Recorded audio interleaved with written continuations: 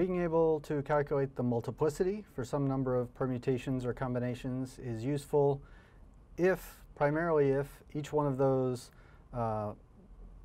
different arrangements of some objects is equally likely as all the others, and then that allows us to calculate the probability of some permutation or some combination of those objects.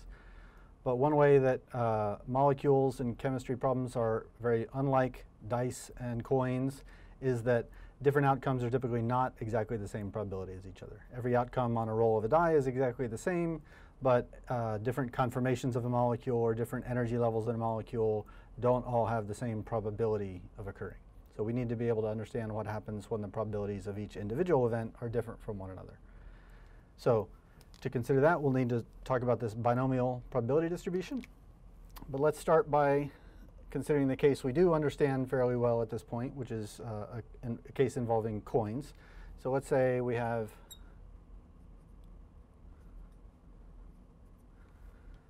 flip 10 coins, come up either heads or tails in each of 10 flips, and let's say we want to know what's the probability that we get 5 heads and 5 tails. So just as an example, so that's the real question we want to know the answer to. As a warm-up, let's say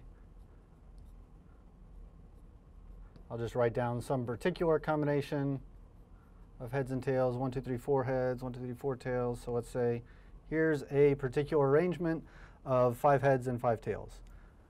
What's the probability that if I were to flip 10 coins, I would get a heads and then a tails and then a tails and then a tails and so on in exactly this pattern? Notice that that's an and problem, heads and tails and tails and tails and heads in that pattern. Those events are independent from one another. So I can say that that probability is the probability of heads times the probability of tails, but that's exactly the same as the probability of heads. So it's 1/2 times 1/2 times 1/2. Every one of these outcomes I had a 50-50 chance of seeing the exact thing that I got. Since I flipped the coin 10 times, that's 1/2 to the 10th. So that particular outcome has a probability of 1/2 to the 10th. That's not the same as asking what's the probability that I get 5 heads in any order and 5 tails in any order. If I go back to that question, probability of getting exactly 5 heads is the probability of getting any one of those events multiplied by the multiplicity. How many ways are there of getting 5 heads and 5 tails? So that's where the binomial coefficient comes into play. So each one of the events has probability 1/2 raised to the 10th.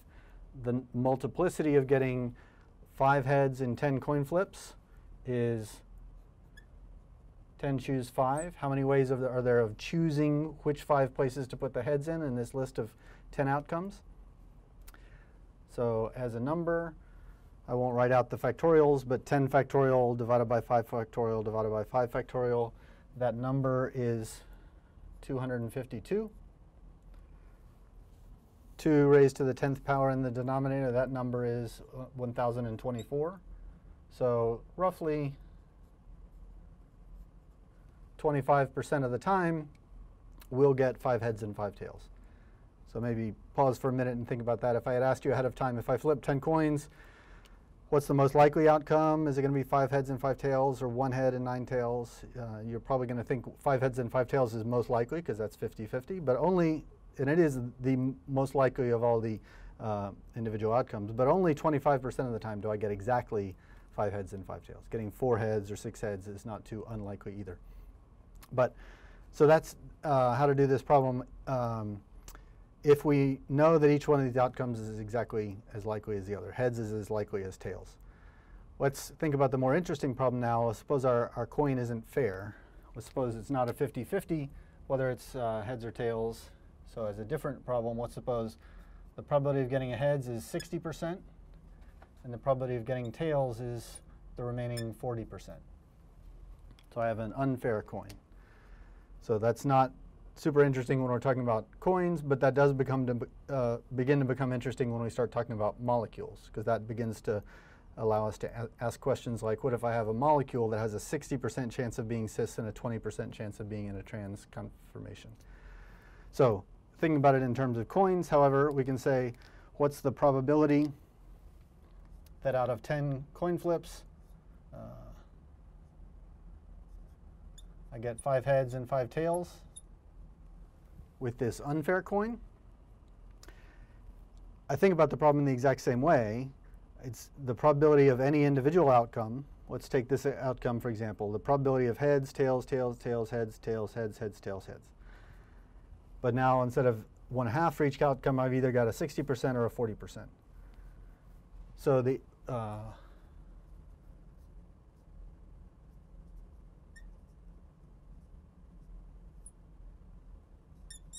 so it's still the probability of any one of these outcomes multiplied by the multiplicity, the number of ways that outcome can occur.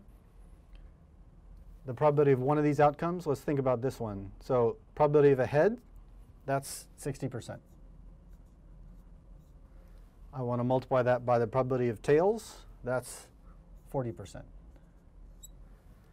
And then tails, I'm going to have another 40%, another 40%, a 60%, a 40%. When I multiply all these together, I'll have 0.6 showing up a total of 5 times. I'll have 0.4 showing up a total of 5 times. So in the end, I'm going to have 0.6 and 0.4 each multiplied by each other 5 times. That's the probability of getting this particular arrangement of heads and tails. But notice, it doesn't matter what order I multiply those together in. That's the same as if the heads and tails were in some other arrangement. As long as there's 5 heads and 5 tails, this is going to be the probability of that particular outcome. And I still have to multiply that by the ways of the number of arrangements, the multiplicity, 10 choose 5. So what's changed in this version of the problem from this version of the problem is not how many ways I can distribute 5 heads among the 10 outcomes, but in how likely each one of those outcomes is. The heads have become more likely, the tails have become less likely. Overall, the overall probability has changed. And if I just skip the math,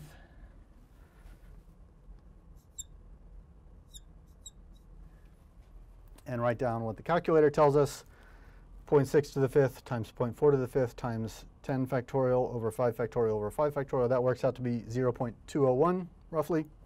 So there's only about a 20% chance of getting half heads and half tails for my unfair coin. It's a little less likely than it was before because the coin is no longer a 50-50 coin. But the important thing is now we can do a calculation like this regardless of what the probability is of each individual outcome. In the general case, this binomial probability distribution that we're talking about, if I want to know, let's say I have event number A has some probability of occurring, some different event B has probability everything else. So 60-40, 50-50, doesn't matter, but those two numbers have to add up to 1.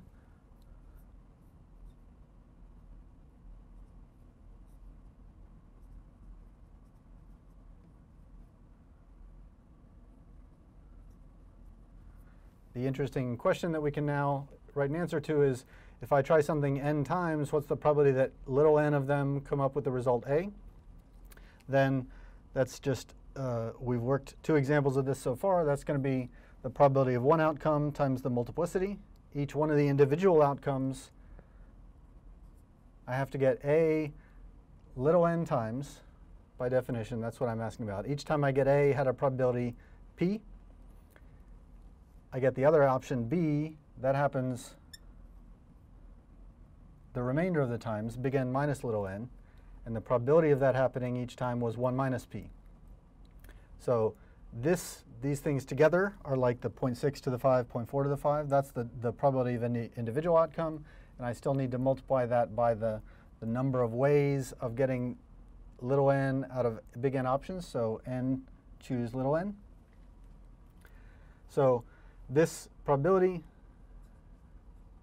of seeing outcome A little n times is just the probability of it happening once raised to the number of times it happened, probability of it not happening raised to the number of times it didn't happen, times this multiplicity. So that's what we call the binomial probability distribution. Notice, be careful with the terminology here. Remember that this thing, big N choose little n, we called that a binomial coefficient. This probability, p to the n, 1 minus p to the n minus n times a binomial coefficient, that thing is called a binomial probability distribution. So there's some possibility of getting confused between those two terms, but one is talking about a probability, one is talking about a multiplicity, a count of the number of ways something can happen. Keep those two terms in mind. As our last example, we'll do an actual real bona fide chemistry example now. Let's go back to our butane example, which we know has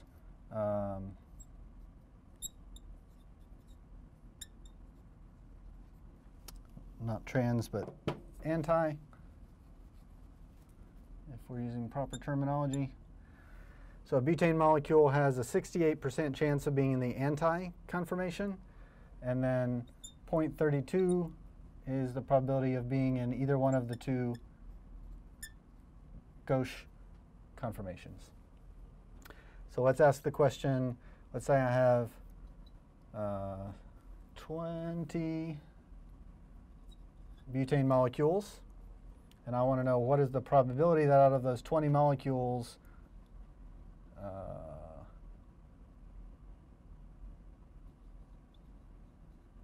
6 of them are in the gauche configuration. So collection of 20 butane molecules, I want to know, I might have all 20 in the gauche conformation, I might have none of them. I want to know what's the probability that 6 of them are in the gauche conformation. That's exactly the type of problem we use this equation for. Probability that 6 of them are in the gauche configuration out of 20 different molecules. That's going to be probability that one of them is gauche, 0.32, raised to the 6th power. That's how many of them I want to be in the gauche conformation. Probability that they're not in the gauche conformation, 0.68, raised to the 14th power. That's the number that are not in the gauche conformation. And then I multiply that by the multiplicity, 20 choose 6. So we clearly need a calculator to solve that, but if we plug the numbers into the calculator, 0.188, or about 19% of the time, we find that our collection of 20 butane molecules will have 6 of them that are gauche. So that's beginning to sound like problems that we couldn't possibly have tackled without some understanding of probability, and it's also beginning to show why these are relevant chemistry.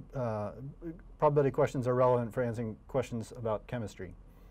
The one thing that might occur to you to wonder at this point is, what if we have more than just two conformations? If I don't just have anti and gauche, but if I want to consider gauche plus or gauche minus or anti, or if I have a molecule with lots of different energy levels or lots of different conformational states, then using the binomial probability distribution isn't going to be enough. So the next video lecture will help us begin to tackle what to do if we have more than two options to consider.